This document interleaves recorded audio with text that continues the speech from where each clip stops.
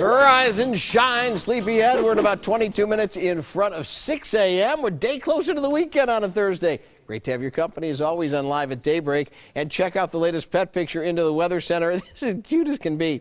Great viewer Sue Polivica in Elkhorn sends in the shot of Bella, who was adopted from the Lakeland shelter. And she says this is her favorite spot to lay in the morning. And Sue's husband calls this living on the edge. Don't fall, Bella! Steep drop there. Stay inside and stay warm, though, if you can today.